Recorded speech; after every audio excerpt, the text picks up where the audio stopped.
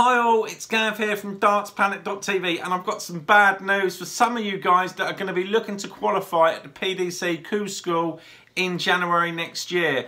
Unfortunately, the PDC have increased their prices from 2017 to 2018 and it's quite a jump actually. In 2017 the entry fee for the PDC, as you can see here, was £280 in total. £250 of that was the qualifying school entry and £30 for the Darts Regulation Association, which was the sanction fee. But they have boomed this up to £450 this year. That's a lot of money. It's a huge jump.